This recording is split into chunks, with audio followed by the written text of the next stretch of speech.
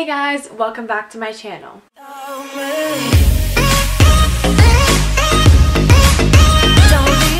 So this video is going to be the back to school essentials that you need for college and university. So I am now currently going into my second year of university at the University of Guelph, and I think I could say I have a good idea of what you really need and what I just think is unnecessary to pick up for back to school. Last year I definitely did pick up some stuff that maybe people initially say you need, but then you kind of find you don't really need them, or things that no one had mentioned to me that I needed to pick up to be like successful in my courses. So that's what this video is going to be about, me just telling you the essentials you need for back to school for college and university and how to survive your classes. And just a disclaimer, this is basically like generic stuff every student should need, but also it may vary a bit depending on what kind of program you're in. I was in the Bachelor of Science last year, so for the science courses you would also have to buy stuff for your labs, which is usually like your lab coat, goggles, and maybe some additional stuff like that. You usually need like some kind of lab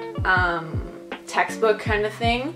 So that might be necessary. This is basically all the stuff you need for a generic, going to your lectures and taking notes and stuff like that. If you're interested, then just keep on watching. Okay, well first I guess I'll start off with my backpack. I feel like that's a pretty basic thing. Everyone needs a backpack. And these backpacks have been trending this year. When I look at back to school videos on YouTube right now, these backpacks are all in the thumbnail. So I got this from Blackwell, and it's a little bit pricey, but it's actually a very good quality bag. Like, you know when like you have a bag for a semester and it already starts ripping and like falling apart? I feel like this isn't going to do that. The texture is like very like thick and durable. Like it almost seems like the material is almost like cut proof, like it wouldn't like rip or anything or tear, but I don't know. So this is what it looks like.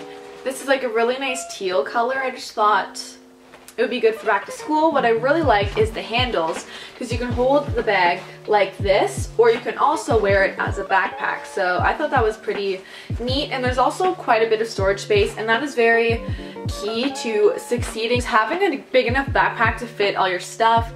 And obviously you don't want to have to carry around this huge bulky backpack. It gets very annoying when you're in very small lecture halls and there's not a lot of room to put a big bag. But I feel like this is a pretty good size. You could tuck it probably between your, like, by your feet, or you could probably have it up on the desk. But it's a good relative size for a backpack. It has a nice big pocket in the front here. And then you have your main pocket in here, which is pretty big, quite a bit of space, and also a separate compartment inside the big overall pocket. So there's quite a bit of space.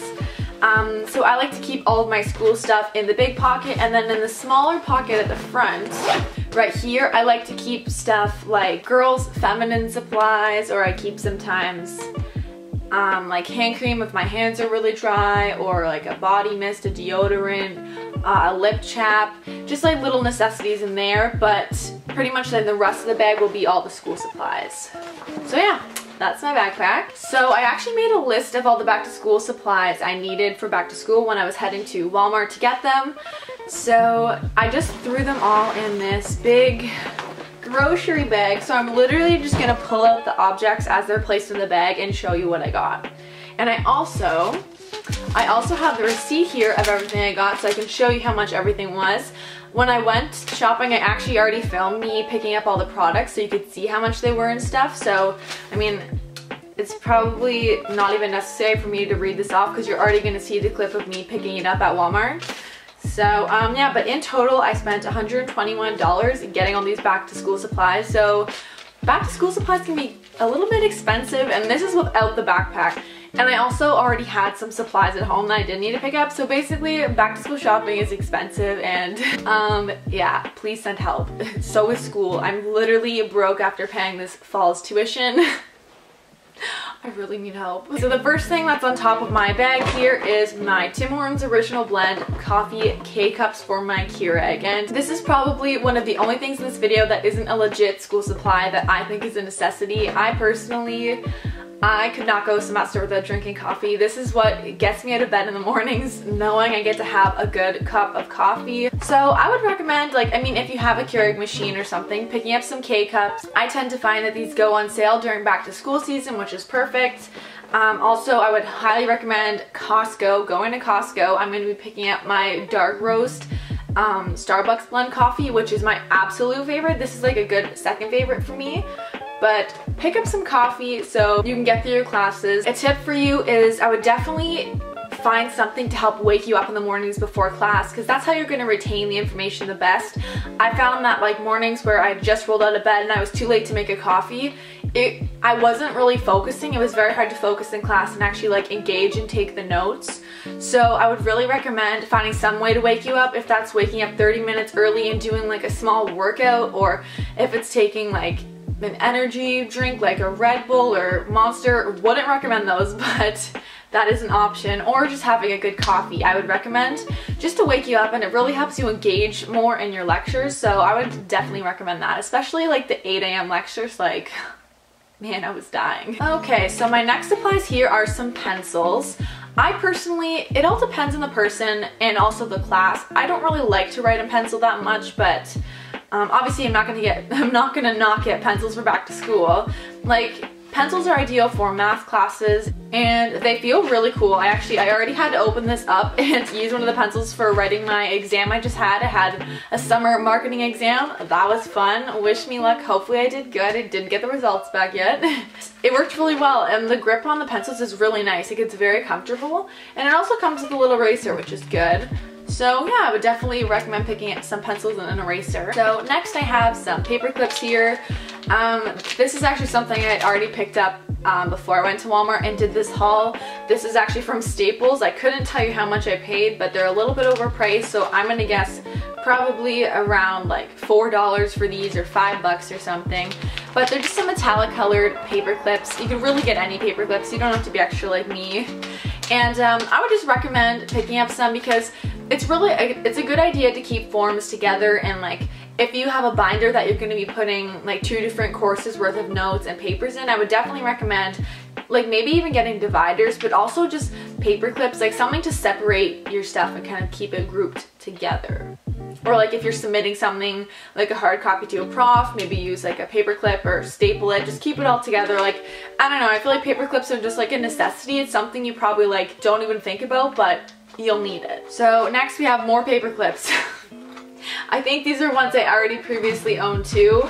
They literally look the exact same. They're also the metallic style. Paper clips are just a bit bigger. This one doesn't even have a label on it. More paper clips. So this next product is something I actually didn't get in my first year of university, but I would definitely recommend it like for future years.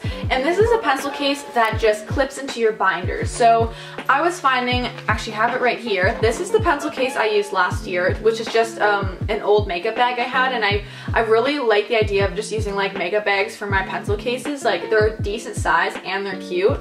But the only thing is, it got a little bit like annoying to have to carry around this too, and like it's pretty full, like there's quite a bit of stuff in here. So I thought this year I would try getting one of these where it has the 3 ringed hole spot, so you can actually put this in your binders, so you can just like clip it in your binder and just have to focus on bringing your binder to the classes and not have to worry about bringing like a big bulky pencil case too. This is like definitely smaller and not as much space, but I think this is good. Like, I mean, I can fit my scientific calculator, some pencils and pens and erasers, stuff like that. So like, I think this will be good for me. But yeah, I'd maybe recommend this over like a big bulky pencil case, just better for bringing it around between classes. And I also picked up another one because I wasn't really sure which one I wanted to go with, because the hole rings were different. So this one has like the little metal hole slots right here. This one has these little elastic pieces, I guess, that you kind of hook them in. But this pencil case is a bit bigger than the other one. There's more storage to this one. As you can see, like quite a bit more storage. So I kind of just bought both of them, and I'm gonna see which one like fits in my binders better, I guess, and works better. But yeah, I would just get one that fits in your binder so you don't have to bring that extra additional pencil case with you. So next I have pens. You just can't go to university without pens. Like, I'm someone who I love writing in pen. I just find my writing looks neater. I only get black. I have never used blue, red, or like whatever other color pen colors they have. I only ever use black. So these are the pens right here, and they are the Bic Atlantis ball pen. It comes with 4 in this package. I would maybe recommend getting more than 4 because I always seem to misplace them and lose them and they're always running out of ink. So I would actually recommend getting more than 4. So the next thing I have in here are highlighters. Oh my gosh, you could not go through university or college without highlighters. This is a necessity, and this isn't just good for exam prep and highlighting the specific things that you should be studying and looking over. This is really good. This is just a great studying tool. I find that like if you're someone who is has a bit of a picture memory, if you are highlighting certain subjects in certain colors, I think it can help you actually remember the information a little bit better, or at least that's what I found. It also makes your notes look a little bit more interesting, so when you're studying it's not so boring. But yeah, also I like to use these in my daily planner, which I will show later on in the video, but also just highlighting things that are really important that need to be submitted by certain days and stuff. So yeah, I got this pack of 12 highlighters, and it comes with 3 yellow, 2 green, 2 blue, 2 orange, 2 pink, and 1 purple. And these are my favorite, the Sharpie highlighters. They literally never dry out. They work amazing. And I think they were actually relatively cheap for like getting 12 of them, but I would not recommend bringing all of these to your lecture. That's not very necessary. So next I got some Scotch tape, and it comes in this pack of 3. It's good to have tape. I'm going to be living in residence this year where I wasn't last year, so I picked up some school supplies that I didn't really think about getting because I just always have tape in my house. So I thought, you know what, tape's probably a good idea. Like, you never know. I can't really think of a scenario where I would like need tape, like, and it'd be so important, but like, I don't know, I just picked up some tape. They're relatively cheap, and why not? So next I got a mini hole punch, and I think this is a necessity because I can't even count how many times the profs would hand out lecture notes that didn't have holes in them, and I always have my 3-ring binder, or sometimes the holes in the paper wouldn't line up with the ring slots in my binder, if that makes any sense. So it's just always good to have your own. There's no need to have like a big 3-hole puncher to carry around with you. Like, that is definitely not necessary. So I just like this mini hole puncher right here. You can just throw it in your pencil case, and when you get the lecture notes, if your prof does provide those, then you could just quickly put some hole punches in them. It just makes it easier, because I found that last year when my profs didn't put holes already in the paper, I would just shove it in my bag, and then it would get really crumpled and like messed up just because I would want to hole punch it when I got home. So yeah, I would recommend like bringing one to the classes with you. It just makes it a lot easier, I think, and it's something I didn't think about last year, but I would highly recommend for future years of college and university. So my next thing here, similar to the last one, is a mini stapler, and I think this is extremely important. I can think of a lot of times where I need to staple things together, either like assignments or just stapling notes together. Like, this is just a necessity. I can think of so many times where I'm like, oh my gosh, I need a stapler. It also comes with some extra staples on the side here, which is good. The next things I have here are just 2 standard erasers. I like to get this brand eraser, just the simple white ones. I find that sometimes if you get the ones that are like pink or have some kind of color, it can sometimes rub off on your paper. And it's always good to have like a bigger size eraser versus like having just the small ones on the back of pencils. You never know, like if your whole sheet is a mess and like you messed up the whole equation, you got to pull out one of these big erasers and completely start over. So yeah, I would definitely recommend picking up like some bigger size ones just to pack in your pencil case too. Next we have whiteout, and oh my gosh, this was something I used so much last year.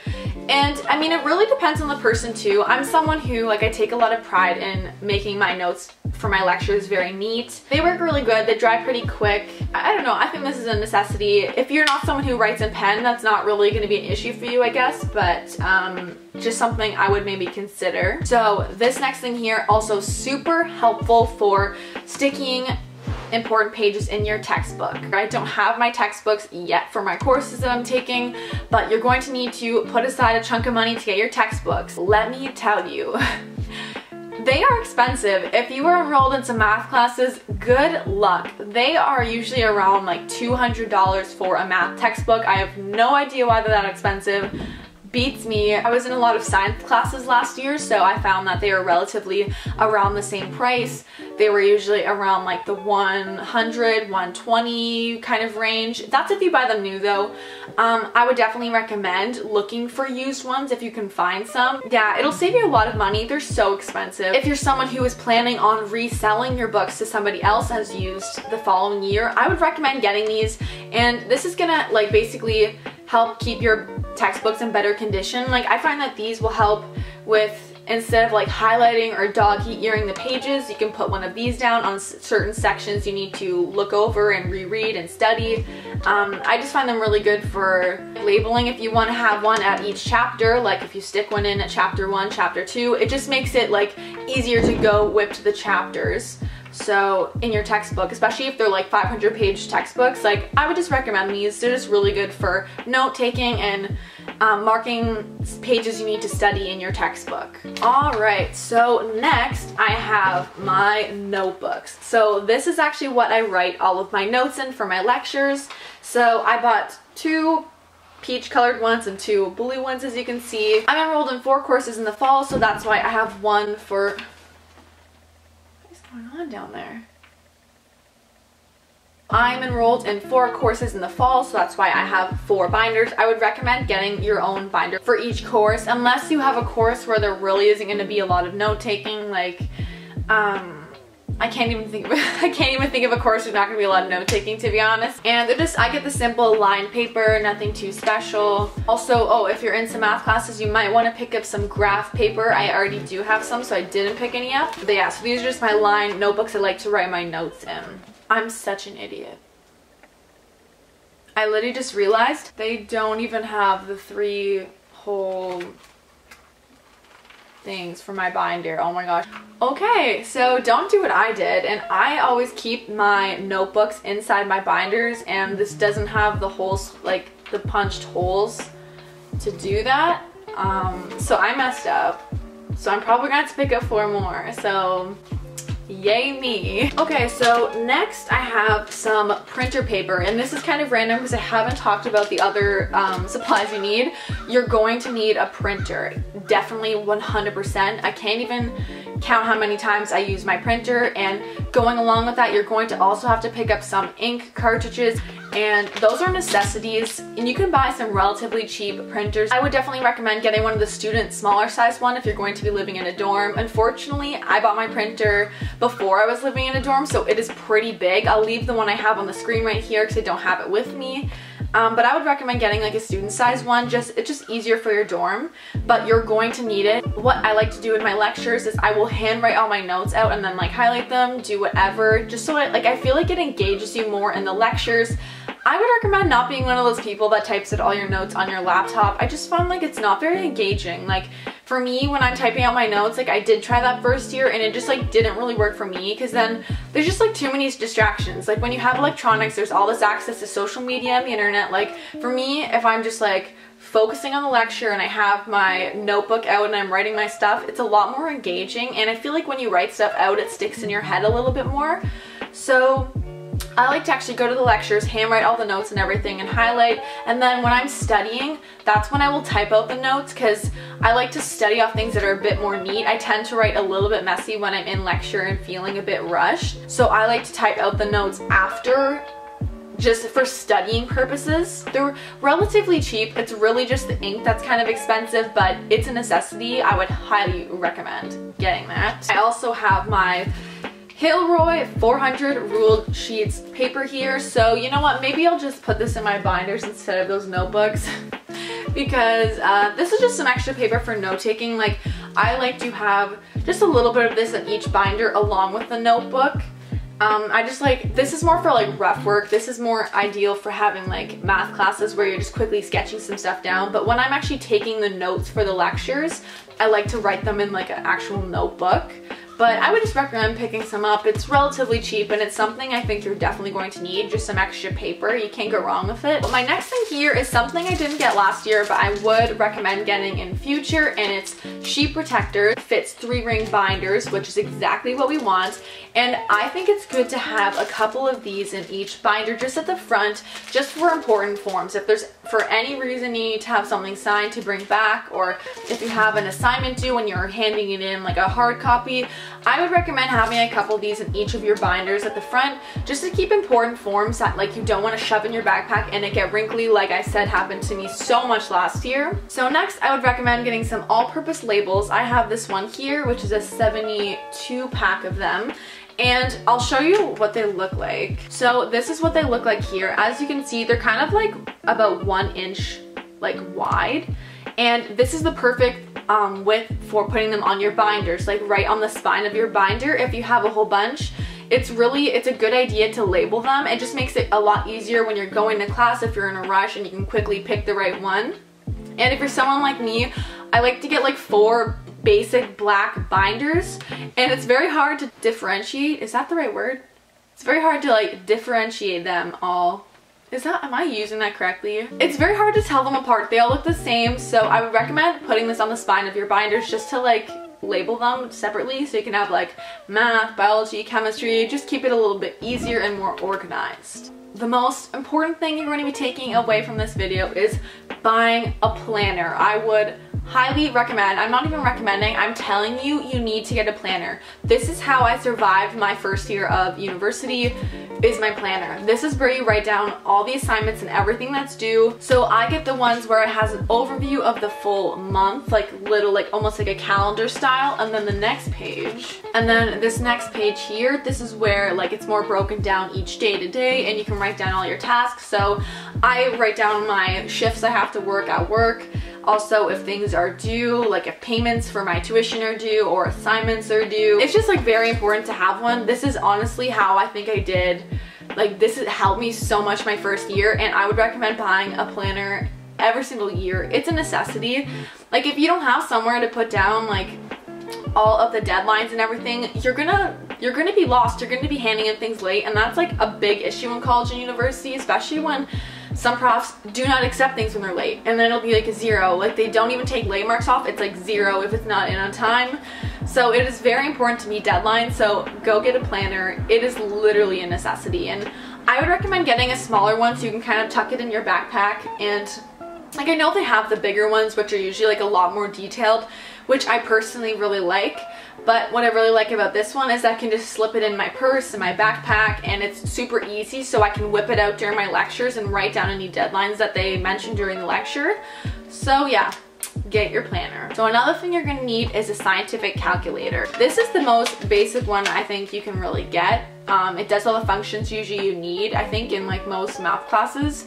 This got me all through high school, and I'm still using it in university, and it's good. But yeah, if you take any math classes, you're going to need a scientific calculator, or like business and like things like that, like accounting. You would also need a calculator sometimes in like some science classes, so like you just never know. I would just recommend like getting a calculator. Like they can be a little bit pricey, but if you just get like a very basic scientific calculator, it shouldn't be that expensive. Oh yeah, also I have a little metal sharpener here. These are the best sharpeners I personally find that do the best job.